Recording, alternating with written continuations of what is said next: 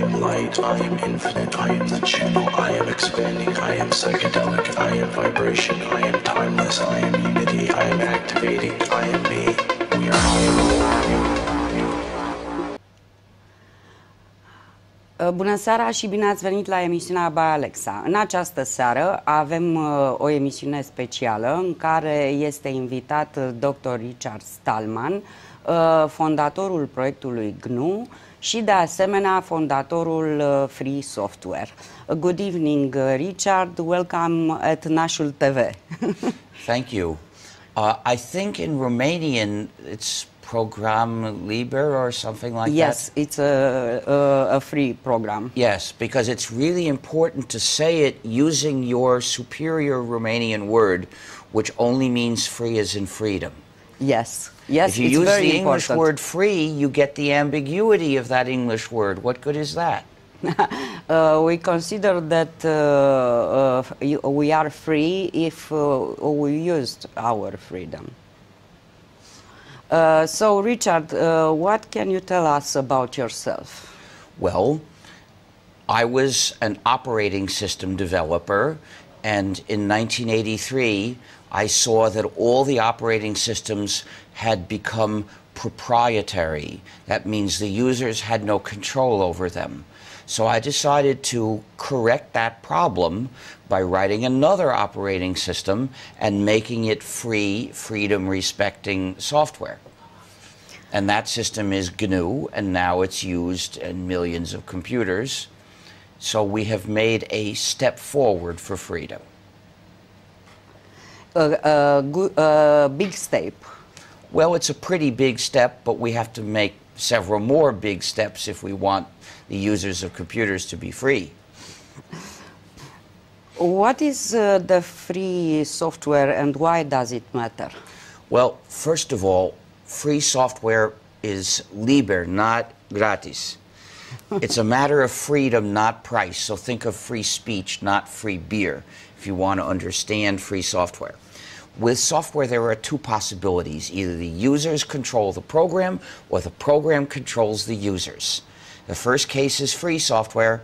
The other case is proprietary software.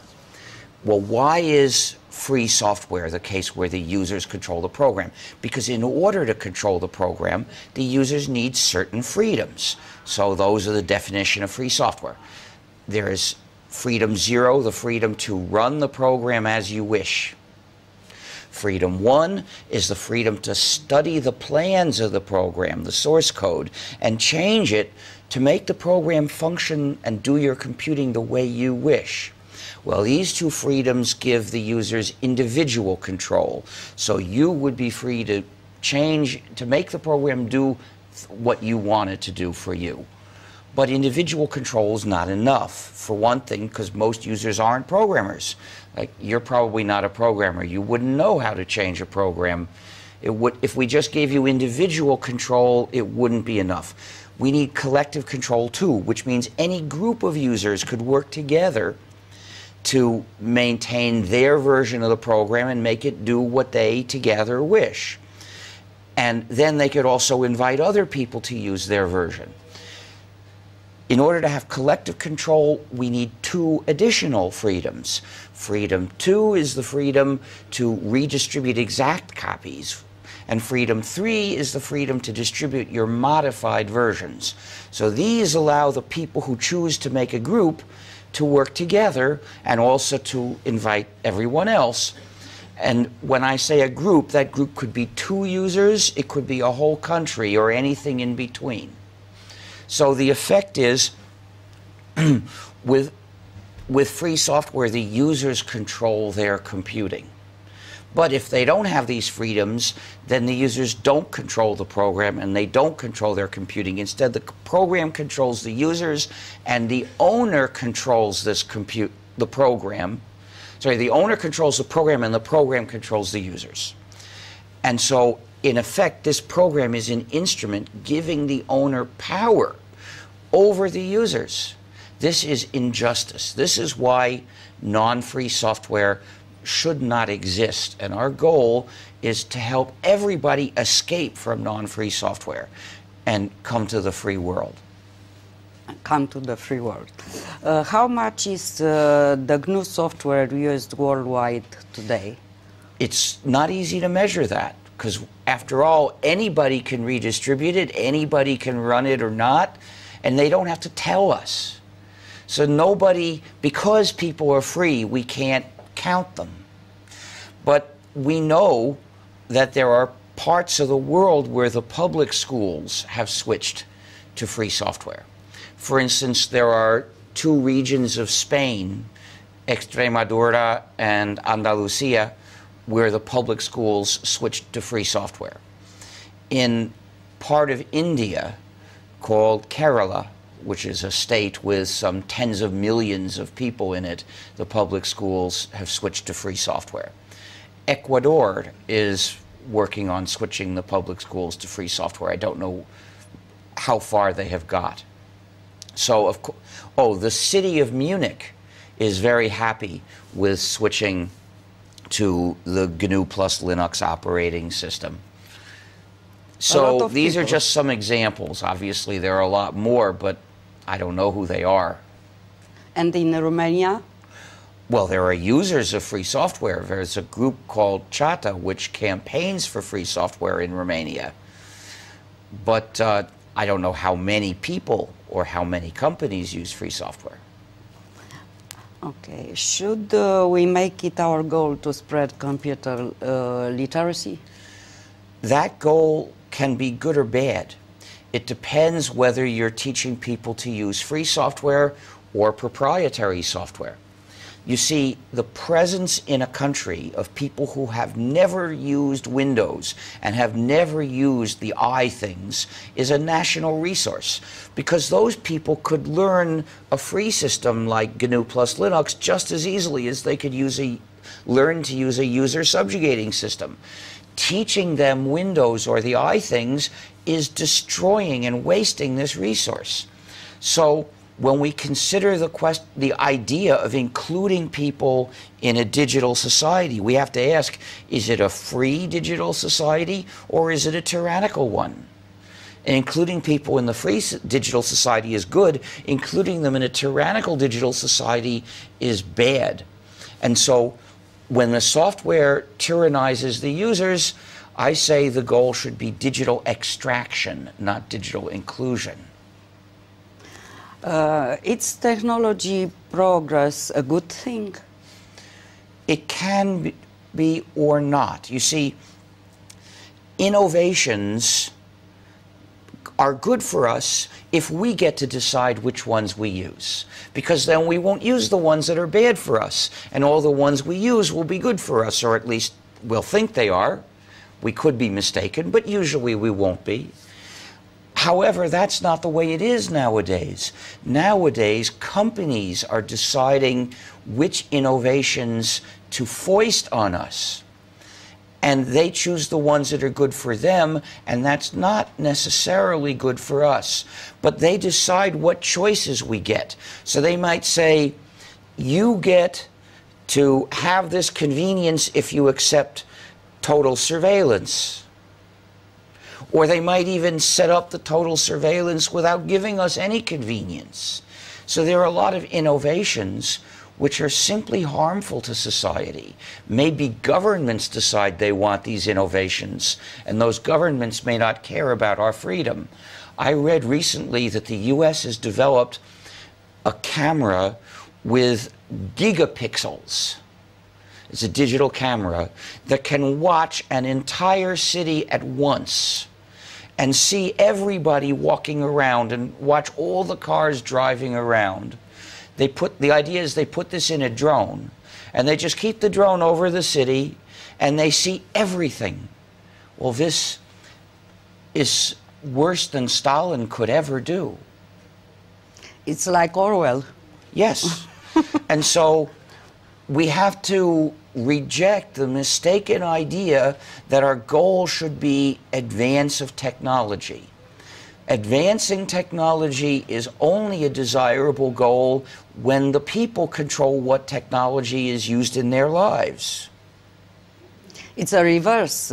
People are controlled by the software? Well, with non-free software, if you're using non-free software, then it controls you. Of course, that's not the only way technology can be harmful. For instance, the drones watching the entire city, well, the drone doesn't belong to you, and the software won't belong to you. So it doesn't actually affect you whether that software is free or not. It affects the state. You see, the state is a big user of computers and software. And if the software used by the state is non-free, well, that software controls the user, and the user is the state. So in that case, the state's computing is under the control of the owner of that program through that program. And that is another kind of injustice. Yes. So the state is supposed to exist to serve the people. The purpose of the state is to organize society for the freedom and well-being of the people. And every state agency exists to do a part of this job. Well, these state agencies often do computing, and they do it for the people, and they often do it about the people. Well, it's their duty, their responsibility to maintain full control of that computing and never let it fall into private hands. Because if it falls under private control, then the state can't assure that it's done right for the people. It can't fulfill its duty. So the use of any non-free program in a state entity, which includes state agencies, but also some other kinds of entities controlled by the state or set up by the state, well, that is a dereliction of the state's duty. However, when the state sets up a system like a drone to watch the whole city, or cameras in all the streets to watch the whole city, they're using technology to oppress the people. Of course, they always say they're going to catch criminals with it, or they're going to catch terrorists with it, if there are any. Once in a while there's a terrorist, but the danger of a state that's too powerful is present all the time. The state is much more powerful than some terrorists that don't have state support, or not of the country you're in. So which is the bigger danger?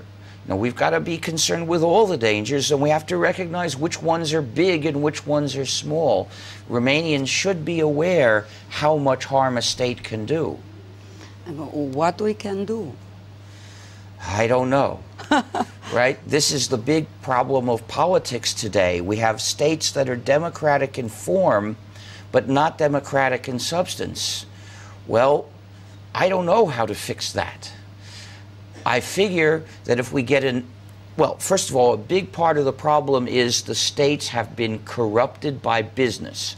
So in form, it's democracy. In substance, it's plutocracy.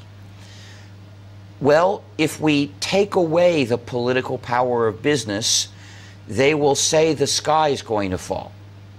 They will say, if you don't let us have all of our influence, it will be a disaster. Therefore, if they are not saying that these measures will cause a disaster, that means you're not attacking them enough. This is the first heuristic. If the businesses are not all screaming, saying, if you take away this power, if you tax us more, if you don't let us have this kind of influence, it's a disaster, that means you're not doing enough. Very interesting. March to the sound of the business executive screams.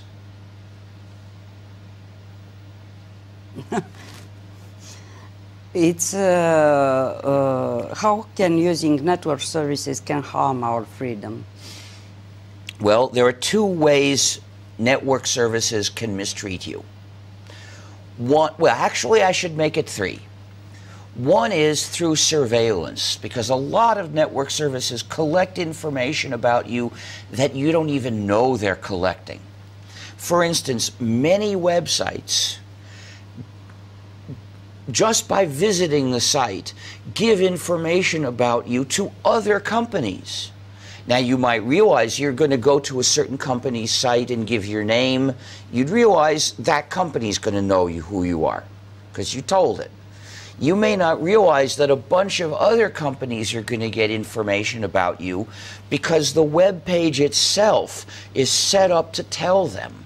Often it tells them through JavaScript code, which is a program in the web page itself that runs in your computer if you don't block it. Why always block it? I won't let that software run in my computer. But there are other ways too. For instance, if you look at a web page and you see a Facebook like button, that means Facebook knows you visited that page. So Facebook is doing surveillance on you with the cooperation of the site that you're visiting. How it works is pretty simple. The image of the button itself comes from a Facebook server. So your machine contacts the Facebook server to get that image, and as the image comes in, of course, the Facebook server knows your machine, the machine you're using, requested it. But if you're using a machine at home, and it always has the same internet address, well, it probably already knows that that's your machine. So just by knowing that address, it knows it's you. And it knows which page requested the like button, because when your browser says show me this image of the like button, it says which page it's asking for. So Facebook knows you visited that page. We're developing a browser that's going to prevent this problem. But in any case, what you see is that there's a lot of surveillance going on, and advertising nowadays typically is based on surveillance. So that's one abuse. Another abuse is that the site itself will ask for a lot more information often than it really needs to know, because they have designed, especially if you're communicating with other people, they often design the sites to make you give information that isn't necessary. And often if the site is for making contact with other people to do business with, they'll collect all the information about you because that's what they really want. They want information about you. They don't want to let you tell the person you might be doing business with. They want to get it. I won't use those. So the next question is, once they have information, whether for legitimate reasons or not, what do they do with it? Well, if it's a U.S. company, it hands all that information over to the FBI without even a court order, because there is an unjust law in the U.S.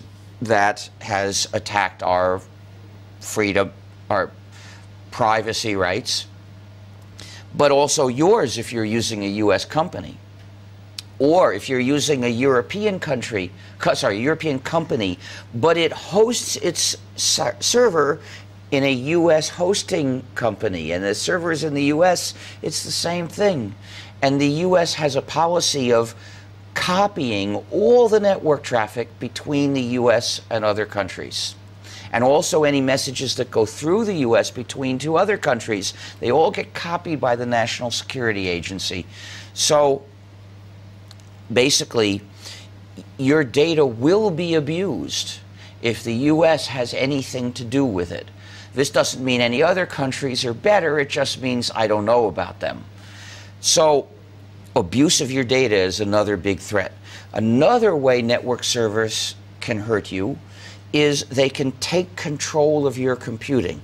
Now remember, the point of free software is it gives the users control over their computing. But that assumes you're doing your computing in your own computer, running your copy of a program, because you can't possibly have control over my copy of a program, and you shouldn't. But that means if you let a network service do your computing, your own computing activities that are personally yours, you're handing control over those activities to whoever runs the server, because he decides what programs to put in that server. And of course, why should you have control over his server? You shouldn't. But the fact is, as long as he has control over it, you must not do your computing in his server. To have control over it, you've got to do it in your own computer with your copy of a program of various programs, and of course they have to be free software. So there are two ways you can lose control of your computing. You can lose control if the programs you're running are proprietary, because then the users don't control them, they control you. But you also lose control if you hand your computing jobs over to servers. Now the European Union is considering an update to its data protection law. The Data Protection Directive actually was drawn up at a time when the way companies got data about you is you would write it on paper and mail it to them, and they would have somebody type it in and put it in their own computer. So the Data Protection Directive makes sure they respect your privacy with the data they've got in their own computer. But it fails to cope properly with today's computing practices. For instance, it doesn't handle the problem that just by looking at the website, the companies set it up that you give information to other companies. Those companies didn't get it from them, they got it straight from you, but that company which runs the website set it up so that you would give the information to the other companies without your even knowing. Well, the Data Protection Directive should ban that. The next step is that if they host their server in the US, or if it's a US company, you know, whatever, also, but if it's a European company and it hosts its server in the US, they're effectively giving all that data to the US government, which doesn't obey EU data protection either. And they're also giving it to a U.S. company which isn't bound by European data protection. So they've got to make it cover that and say, you can't host your server in any place that isn't covered by equally good data protection laws. However, the companies that do internet surveillance and advertising, like Facebook and Google, I presume it's them, and as well as many others, are lobbying the European Parliament, and what I've read is the Parliament committees are accepting big pieces of text and putting it into the draft to make the directive fail to do its job. So you citizens of European countries must take action right away. It's a kind of a trap. Well, it's an example of plutocracy. us. It's an example of the political power of business. And to restore democracy, we have to take away the political power of business in every form that it exists. We can fight for the civil rights. Now, how to win this battle? I don't know, because they already have control over most institutions. But the first step, I think, has to be teaching more people to stand up for cutting the power of business. Now, you're fortunate in Romania that you are not using the euro. Yes. Because that's another disastrous scheme. We are happy for it. You know, when I saw the euro appear, I just thought, oh, this is awfully convenient. I won't have to keep changing money when I travel around Europe. It's very convenient for individuals, but the fiscal scheme behind it is a recipe for making every economic downturn worse. Exactly. What about the software in cell phones? Well, a cell phone today is a computer. Now, it could be a smartphone, which means that users are invited to install software in it. Or it might be a non-smartphone, which means the users can't install any software in it. It just has what it has. But in all cases, it's software. It's a computer running software, and that software can be changed by somebody else.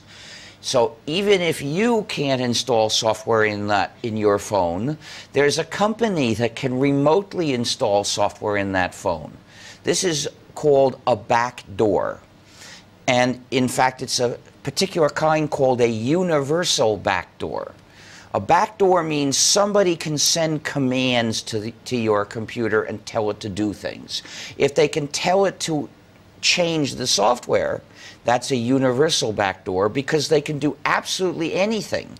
First, they just install the changed software to do it, and then they say do it. So they can do absolutely anything to you.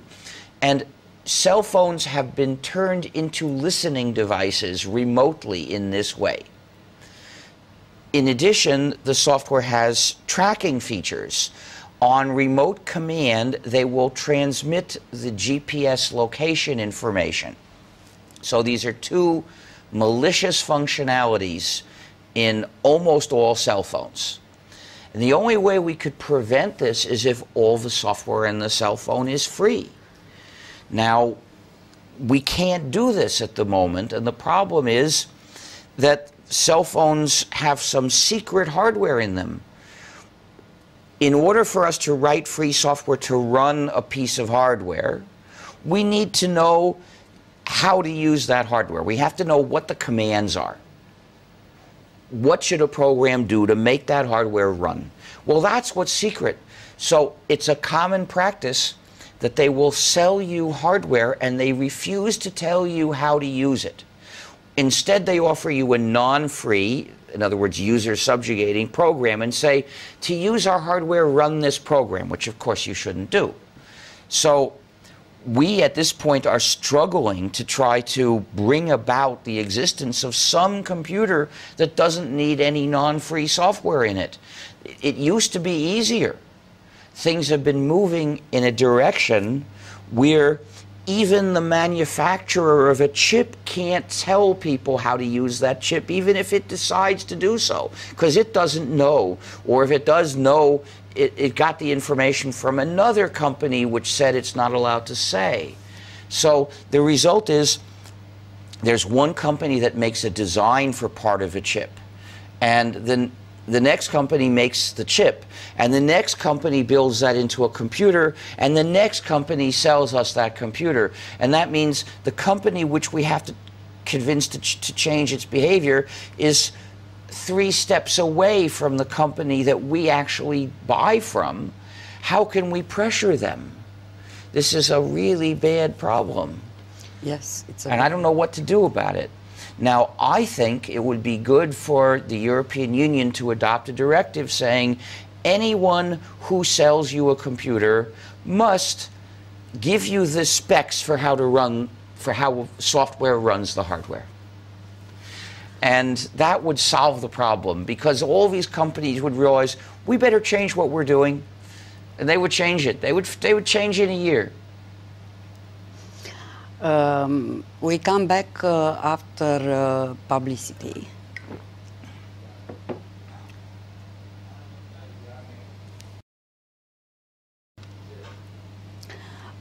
Am revenit din pauza publicitară și continuăm să discutăm cu Dr. Richard Stallman despre proiectul GNU și free software. Richard, what is the difference between open source and free software? They're mostly names for the same software and different, but they're totally different philosophies. So there are 2 different levels here. There's a definition of free software, which I gave you. It's the program comes with these 4 freedoms. Of course, we've had to interpret the definition for various kinds of cases. So we drew a line saying these are the programs that are free and those are not. Well, the people who talk about open source, they drew the line at a slightly different place. There are a few programs that are open source, but they're not free. You probably won't come across them, but there are some. But the big difference is at the level of philosophy, and that's why they made that other term. They wanted our philosophy, which is based on the freedom of the users, to be forgotten. So they came up with another name. And since they were using a different term, they had the opportunity to choose the ideas to associate with their term. So they chose to present it purely as a practical matter and not raise our ethical issues. So instead of saying, you deserve to control your computing, so reject the software that takes that control away, reject the software that gives someone else power over you, they say, that if the users are allowed to change and redistribute the software, they will improve the quality of the code, so it will tend to be more powerful and reliable. So they are appealing to these secondary practical values. And they don't present it ever as a matter of injustice that we have to end. So that's why I won't use their term. But the problem is there's so many of them, and they have the support of the mainstream media, at least in the US and in some other countries. So the result is the free software movement gets hidden. In the US, you will hardly ever see the term free software except coming from a few supporters of free software. They all say open source. When they talk about me, they give the impression I'm a supporter of open source. In fact, a couple of days ago, I saw an article that called me the open source Pope, which is like talking about the Orthodox Pope. There isn't one. They don't think we're all wrong. Yes. How can people contribute to the free software movement? Because it's a movement. Yes. Well, one way is, say, programmare liberi. Just by saying that term, you're showing people that this is an issue about freedom. That spreads our philosophical idea. But you can also contribute by doing work in various ways. For instance, there's technically, if you're a programmer, well, go to gnu.org/help and you'll see suggestions for how you can contribute technically. Write software for us, improve existing software. We have a list of high priority projects. But you can also help in the political organizing side of things. You know, you can join Chata and participate in their activities. You can join the Free Software Foundation. You can join FSF Europe. You can participate in our political activities. You can learn to give talks, give speeches about free software and spread the word. And you can write articles about free software issues. You can campaign for your schools to move to free software. gnu.org/help gives information about these things too.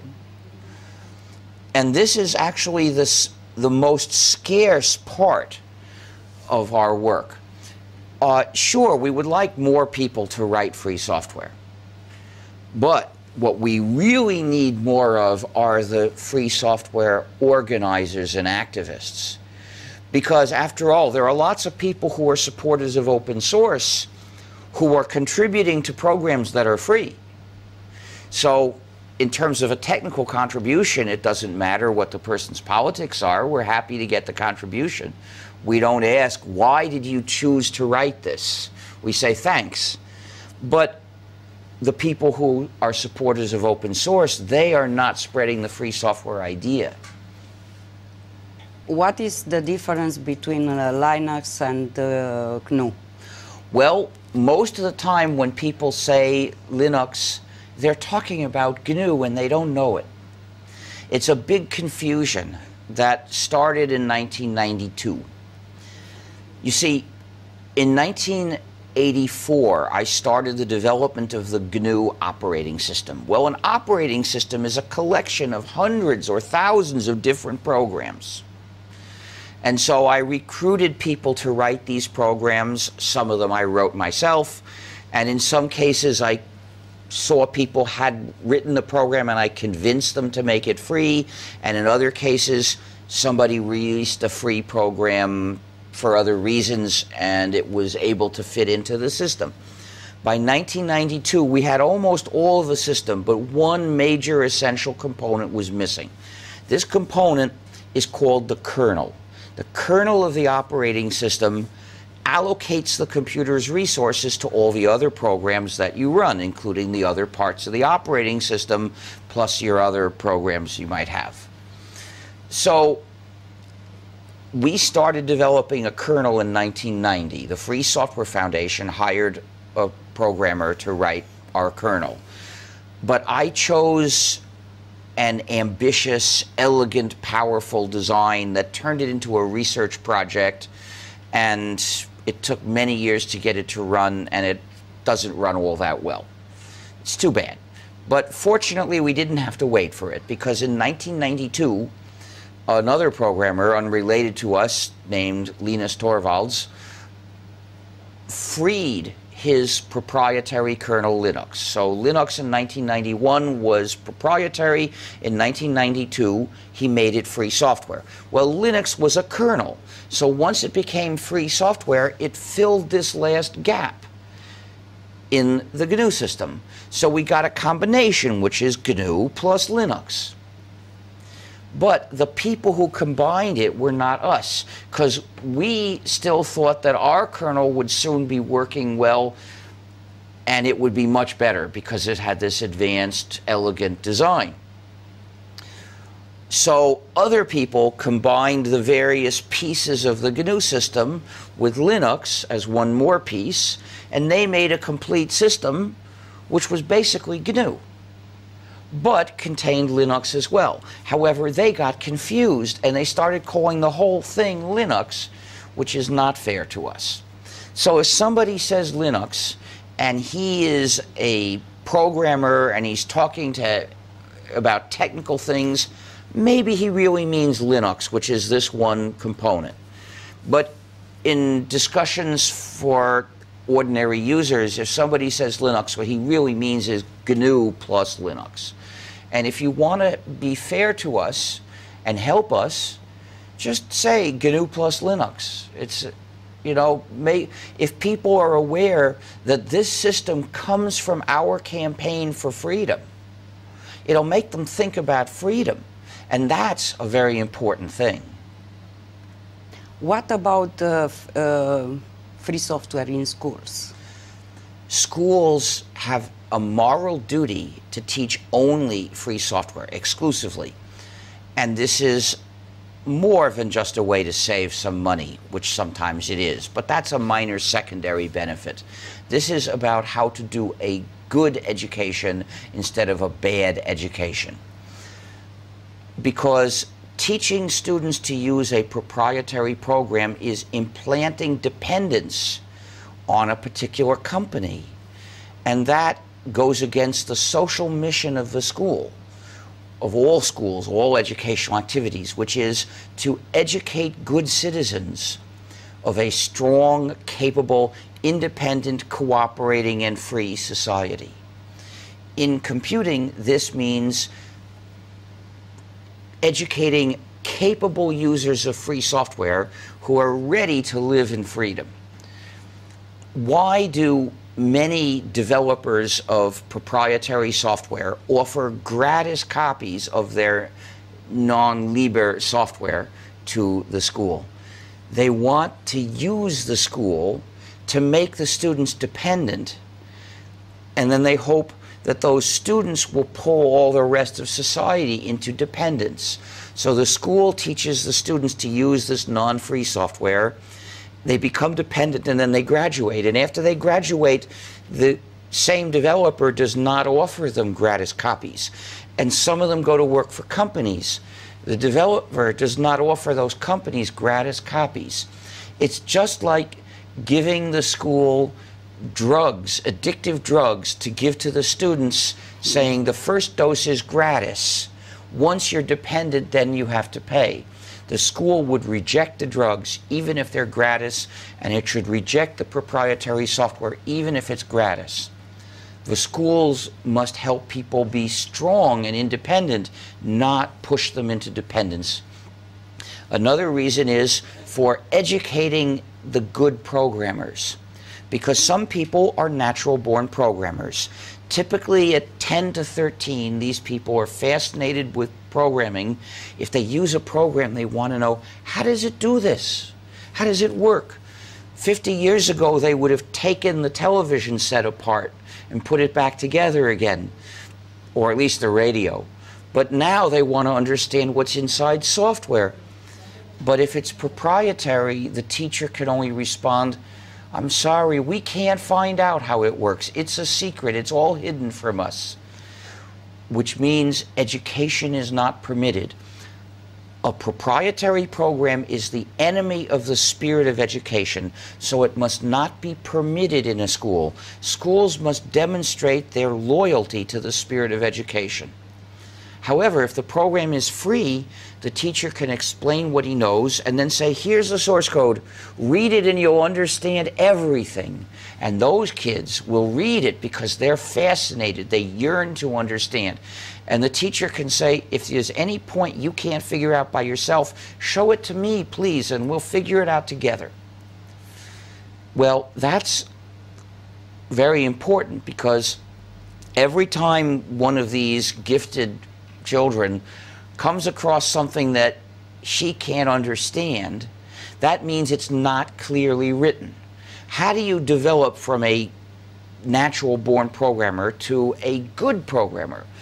You have to learn to write clear code that other programmers will be able to understand. And the way you learn that is the hard way. You see some code which is hard to understand, and then you learn, I shouldn't write it that way. That's not good.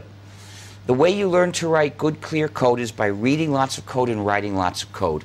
Well, only free software gives you the chance to read the code of large programs we really use, and then the chance to try changing it. Most of the work in programming is changing existing large programs.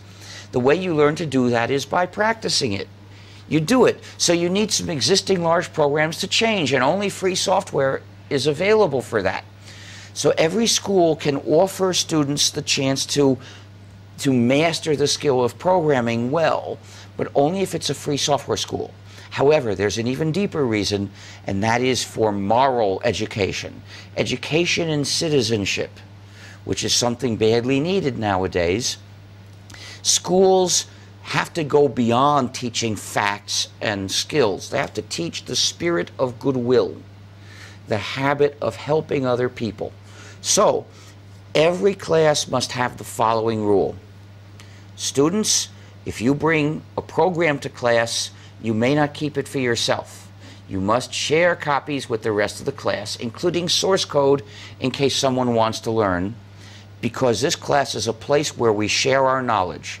Therefore, bringing proprietary software to class is not allowed.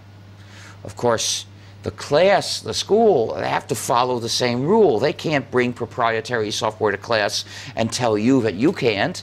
They have to bring only free software to class and share copies, including source code, with everyone in the class. Schools shape the future of society, and they must direct society towards freedom in the virtual world. It is the war on sharing, a war against free software too? No, there's a war on sharing, and that is that media companies, for the most part, are trying to prevent the public from using the benefits of digital technology, which include fundamentally the ability to copy and transmit information. Well, the media companies don't want us to be able to copy, and they have perverted our technology into our prison guards to stop us from copying. Ordinary PCs today are designed with malicious hardware that exists specifically to make it hard for the users to copy video. But it's not just video that they do this to. They do it to music. You've probably heard of music streaming services. Well, they transmit in a secret encrypted format for the sole purpose of making it hard for users to share music. Now, sharing is good. You should share music and video and books and so on with your friends. And anything that is designed to stop you, whether it's perverted technology which of course proprietary software often has. The hardware exists, but in order to activate it, they need proprietary software also. And sometimes it's just software that they implement, that they use to implement these digital handcuffs. And so this is one of the reasons you should insist on free software, to reject this malicious kind of feature. Of course, there are other ways they try to stop people from sharing. They started with propaganda. For instance, they say that sharing is theft or that it's piracy. Well, actually, legally speaking, it's false. It's not theft, and piracy is attacking ships. So they're just lying, and they're doing these lies to attack people's freedom. But they didn't stop there. They then have laws that are unjust, that are aimed specifically at sharing. For instance, when they implement these digital handcuffs, malicious functionalities to try to make it hard to share, of course, people develop free software to break the handcuffs. So the European Union, like the US, makes those free programs illegal. So this is a law directly aimed to make the people helpless in front of a company. It proves the mean spirit of laws, that the laws serve business instead of serving the people. And then in some countries, people are punished for the mere accusation of sharing, which means that for the sake of those companies, the governments are willing to abolish the basic principle of justice. No punishment without a fair trial. They think a trial is unnecessary. Proof of the accusation is unnecessary because requiring proof would be inefficient. So we need to abolish the war on sharing. We need to legalize sharing. We need to ban digital handcuffs, all the malicious, perverse functionalities designed to stop people from sharing. Richard, what about blogging? Blogging is useful. It's useful. Okay. It's a way of publishing your views or your experiences or anything on the net. So I'm all in favor of it. Now, there is a problem with Microsoft's blogging site. It appears that you can't even see the text without running non-free JavaScript programs. This is a bad thing. I'm not sure it's always true, but it appears to be true some of the time. Where did this logo come from? This logo? GNU. Yeah. Oh, well, the name GNU is a joke because it's a recursive acronym. GNU stands for GNU's Not Unix. So programmers love recursive humor. However, it's also the name of an animal that lives in Africa. GNU, yes. Yeah. So I chose it because it's a recursive acronym, but since it's the name of that animal, we use images of that animal as our symbol. I like very much the song, the GNU song. The GNU song? Do you mean the Flanders and Swan, I'm a GNU? Yeah, I like that too. I'm a GNU. The point is that there is a lot of humor in English around the word GNU, which made it more attractive as a name, because if you're picking a name that's a joke, the more people use it in other jokes, the better joke it is. Gata? Poți să închei? Ok. Richard, thank you very much for this interview. Of course, it's free. Well, actually, I believe that works that you use to do practical jobs ethically must be free. But this isn't a work that's designed for people to use to do a practical job with. It's designed to present my views. That's a different category of works. And so the license I recommend for works that state opinions is the Creative Commons No Derivatives license, which says that people can redistribute it, but they can't change it. We don't want to change to be changed. Yes. And we fight like you for the truth and for the real, for freedom, for real informations. Because we know that information is power. Well, yeah, and it's even more so when that information is the software that your activities depend on. Yes, of course. Because if you control that software, but we use free software. You do? Yeah. Well, I'm glad you do. Well, you asked me about examples. You should have said you were an example. Yeah. We have Office, Open Office. Ah, well, that's free software. Yeah. Now, nowadays, the recommended free version is a variant called LibreOffice. LibreOffice, okay. Yeah. Because, you see, OpenOffice was named that way by a company that was in the open source camp. Now, of course, that doesn't mean that what they're doing is bad. You have to judge it by the details of what was done. But in fact, because of their philosophy, they did things that were bad. For instance, they had a list of extensions, and in those extensions, they included some non-free extensions. Because they didn't see anything, they weren't driven by an ethical rejection of non-free software. They wanted to make their program as successful as possible. Their own program was free software, but they saw no harm in advertising, suggesting the use of other non-free programs as add-ons. Well, with LibreOffice, the only add-ons they suggest are free, because those people, as their name they chose shows, do care about this as a matter of freedom. Thank you for your advice. Thank you, Richard, again. Thank you very much for this interview. Vă mulțumim și dumneavoastră că ne-ați urmărit. Ne puteți revedea mâine dimineață între 7 și 8. Nu uitați să intrați pe platforma www.nasul.tv, pe pagina noastră de Facebook byalexa.tv sau să ne scrieți la mailul emisiunii byalexa@nasul.tv. Oh, no. Vă dorim noapte bună și nu uitați să fiți iubiți.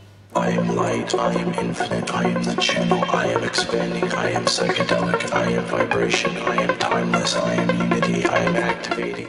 Un ritmo de 7 compases. Entonces, si les parece un poco confuso, no es un error. Por ejemplo, es este ritmo.